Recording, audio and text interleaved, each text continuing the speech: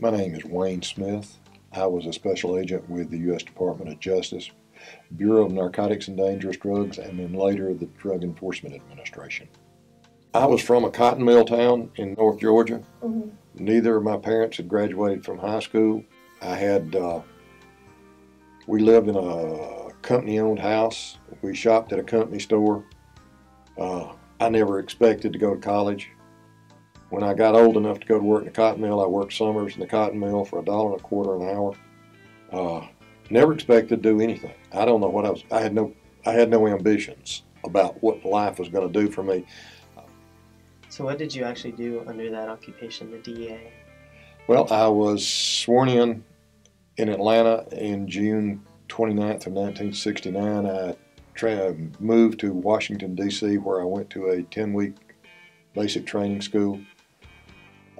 After graduation from that school, I returned to Atlanta, where I was assigned for the next probably 15 years. So on many of your assignments, did you ever go international?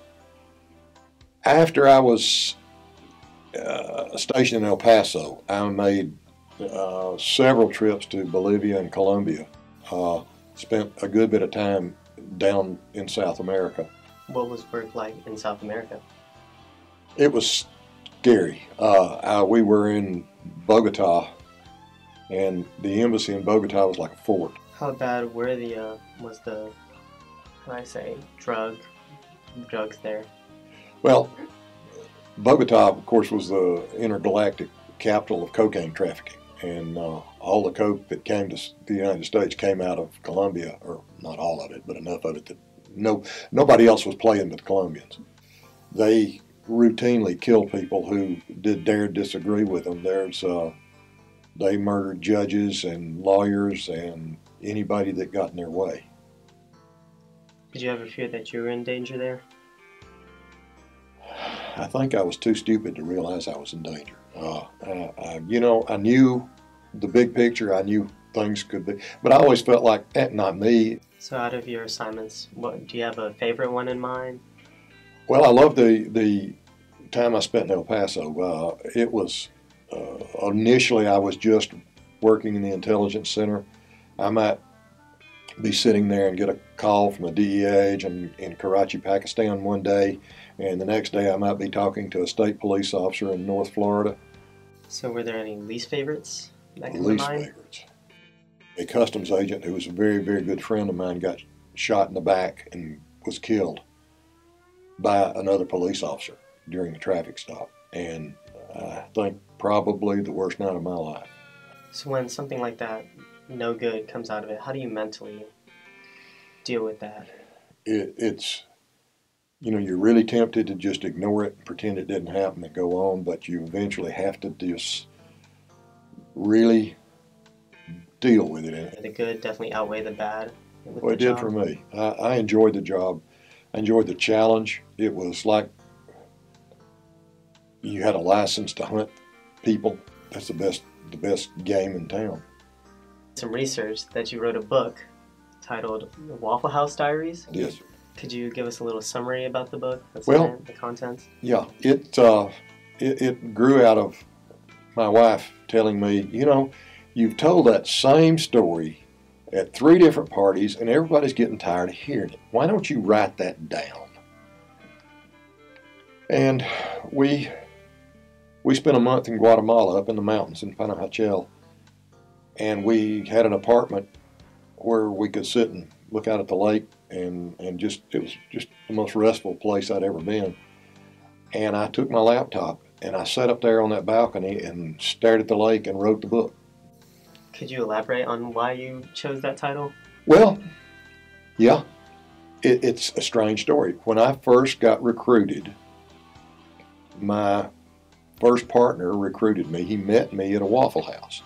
And then I found over the next 30 years that anybody could meet anybody in a Waffle House and nobody paid any attention.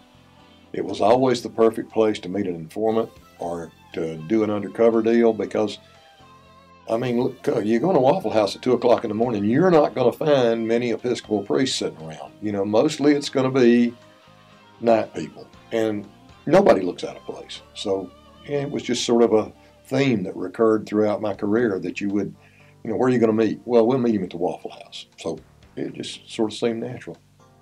What do you think is like the most dangerous drug in the U.S. that you've been like working around? Well, the synthetic opiates have created a horrible nightmare. The drug fentanyl, which is unbelievably powerful, is now available. It was never available on the streets when I worked, so I didn't have to deal with that. When I worked, I guess the biggest problem during my whole career was methamphetamine. And along towards the end of my term, before I retired in '99, meth had gotten to be such a nightmare in this part of the country that it was all anybody could work on. That's all we did was work meth cases. I was one of the first 25 people hired, one of the first 25 people who worked for the Transportation Security Administration. And I spent that year developing the curriculum for training airport screeners and traveling from city to city, putting on training seminars, training employees, getting them certified, putting them to work in airports, and then going on to the next city and starting over. Do you have any regrets about the life you lived? Absolutely not 1 second's regrets. I've just enjoyed what I did. I got to do things and go places I'd never go otherwise. I ran out of gas at 14,000 feet up in the Andes Mountains and just stood there and thought, what's a poor redneck cotton mill boy from North Georgia doing on top of the world? But it was great. I really enjoyed it. If there was one quote to sum up the life of a DEA agent, what would it be? Oh, it's probably that little piece of calligraphy that hangs above my desk right now. It says, minutes and hours and days of boredom and tedium punctuated by seconds of stark terror. And that was pretty much it. Everything went well until it went bad, and when it went bad real quick and real bad. Bad boys, what you gonna do? What you gonna do when they come for you? Bad boys, what you gonna do?